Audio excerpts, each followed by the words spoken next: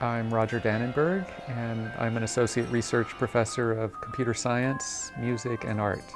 A laptop orchestra is a collection of performers that play laptop computers as instruments, and this is something that's become a fairly common or popular form, especially at universities and mainly in music departments, but often working with computer science departments.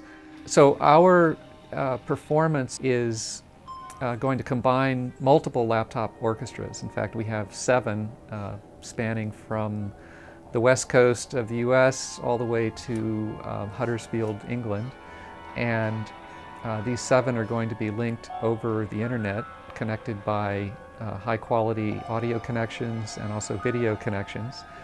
And they're also all running software that's designed to allow me to conduct what the players are playing. As far as we know, we are by far the largest organized performance of laptop orchestras or any kind of network musicians with 7 ensembles all playing at once. The course that these students are in is called Computer Music Systems and Information Processing, and it's a class, it's a computer science class. It's about how we represent music, especially about how we build real-time interactive music systems.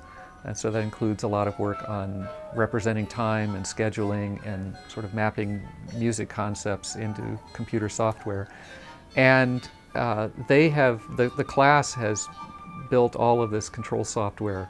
It's a little bit frightening to go on stage with new software that hasn't been thoroughly tested, but I think it's part of the excitement, and also it makes these projects really real for students. When the performance is successful, which I'm sure it will be, I'll be in a much better mood, and I'm sure that will have some effect on grades.